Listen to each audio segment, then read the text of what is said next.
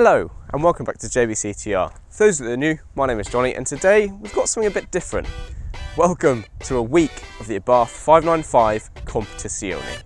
You gotta listen up, listen up. There's not a thing that I can't get from you. Boy, I don't need that much. How can I tell you what I wanna do? Now, firstly, I just wanted to say a massive thank you to ABARTH UK who have lended me this car for an entire week so I can really get under its skin. Now, that's a good thing because this car is a car that's intrigued me since its UK launch back in 2008. And since then, it's changed a lot, but doesn't really look any different. Now, this car's most recent facelift was in 2016, where they added slightly more aggressive bumpers, front and rear, although unless you're a keen ABARTH enthusiast, they're quite hard to notice compared to the old ones. And the other most obvious visual styling change would be the body coloured centres on the rear lights. And other than that, there isn't too much difference from the exterior styling of the facelift. But the biggest change and most notable change, I guess, is that exhaust. So when the guys at ABARTH sat down and they decided, let's facelift this thing, what does it need in terms of engine and performance and that kind of stuff? Well, it doesn't need any more power. 180 horsepower in something the size of a shoe is more than enough. So they decided, let's just make it louder.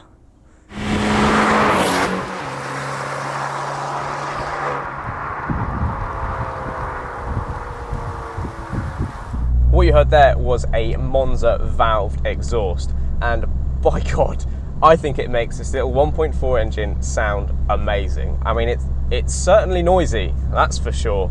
But the one thing I would say is that it's a valved exhaust, which means you have the option of it being quiet. But unfortunately, they seem to have forgotten about the quiet bit. So when you change the valves, it doesn't really make much of a difference.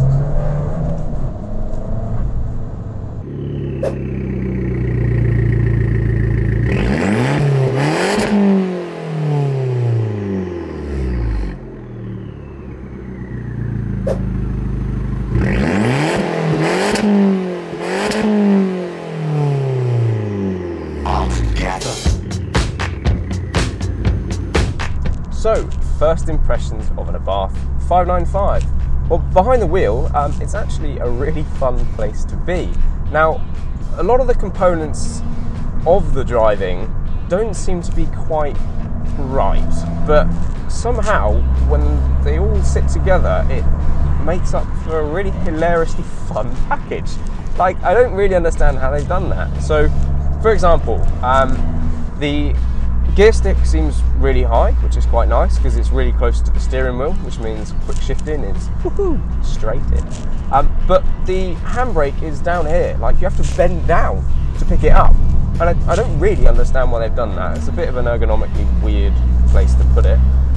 The steering itself is a lot heavier in sport than it is in normal, but unfortunately that doesn't really seem to translate to any more feeling. It's just a bit heavier. But those few niggles aside, for some reason this car is hilarious fun to drive. I mean, it shouldn't be, given those niggles, but it is. I mean, the gearbox, it's not like a mechanical bolt action, but it's slick, it's satisfying. I mean, it'd be nice to do it with 2 fingers. It's like a delicate gearbox, but yet you can still have hilarious fun with it. This car is just full of oxymorons.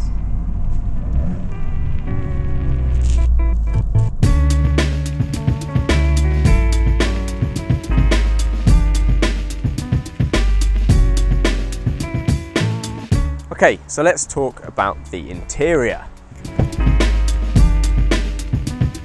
Now, one of the first things you'll notice about the ABARTH interior is the Sabelt seats. Now, these look great.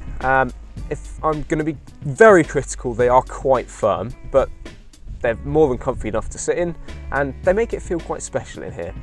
In terms of other things in the interior, you've also got Alcantara on the dash, a little bit on the steering wheel, and then also these carbon fibre inserts too, which make it look that little bit nicer than your standard Fiat 500.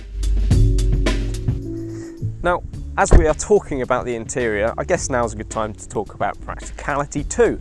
So the boot space in here is 185 litres, which isn't that much to be honest, but when you open it and actually see the boot, the way that it's shaped is a really usable space. So in actual fact, it might only be 185 litres, but it's a very usable 185 litres. The other thing I like about the boot, which is only a little thing, is you get a little tab to pull it down on as opposed to a handle. Kind of race car-y, I like that.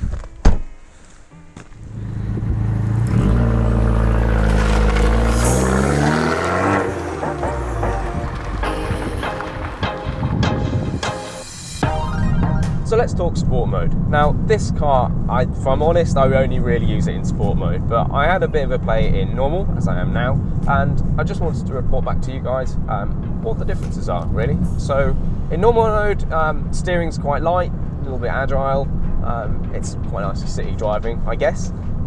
Throttle response is a bit meh, it's alright, but as soon as you stick it into sport mode, the steering then becomes a little more weighty, but as I mentioned before, it doesn't really seem to get a whole lot more, you don't really get much more feel out of it, it's just a bit heavier. Throttle response is much better, it's pretty much as I would like it all the time, which is why I spend my life in sport mode now. But most interestingly, in normal mode, you don't seem to get quite as much boost as in sport mode, which means, I guess you're actually flipping ECU maps, perhaps. It's quite interesting. So if you're in normal mode, let's just say, let's put it normal now. If I'm in 5th and I put my foot to the floor, we watch the boost gauge rise and it gets to about 1.4 at most, 1.4 boost. Now, if we go back into sport mode and we do the same thing, wait for the boost to jump, and we get about 1.8 boost. So there you go. There's a little bit of a fun fact for you. Switching between normal and sport mode, you're actually running a different map. Interesting.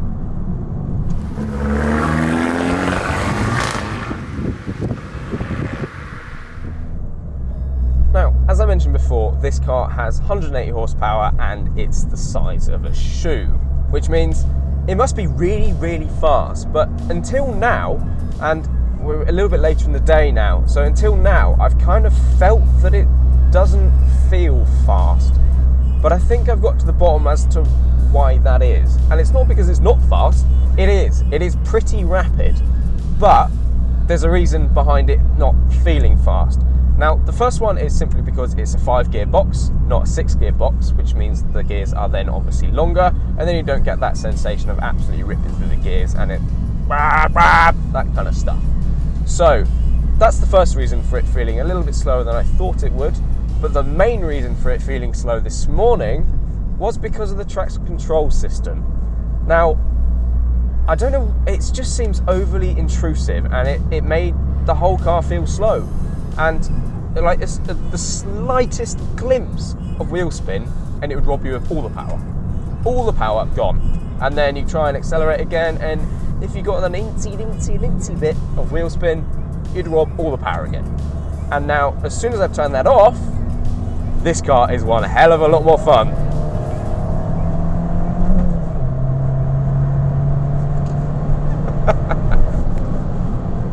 So there you have it. That is the end of day one with my Abarth 595, and I've thoroughly enjoyed it, if I'm honest, and I've brought you here to the end of this video because you've got a car full of Italian heritage and a pub full of British heritage. How cool is that? So if you found this video useful, give it a thumbs up, and if you want to see more about my Abarth journey, feel free to hit that subscribe button, and I will catch you in the next video. There goes a sight from my soul.